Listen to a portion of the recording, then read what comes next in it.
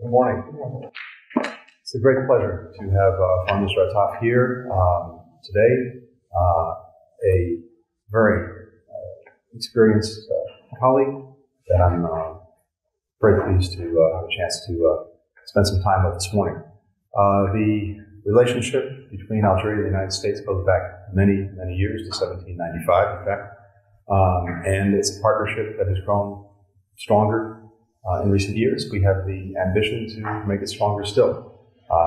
We have important security ties, economic ties, people-to-people ties, all of which we believe we can strengthen even further.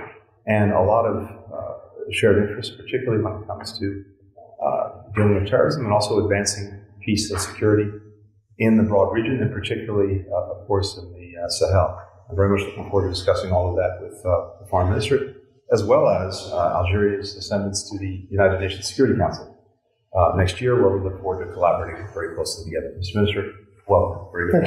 Thank you very much, Mr. Secretary of State, for your invitation that gives me the opportunity to be back to the State Department. A generation ago, I was here meeting late Secretary of State, Madeleine Albright. And what I can say is that since then, the relations between our two countries, between Algeria and the United States, have gone a long way ahead, fulfilling the promises that we envisaged together.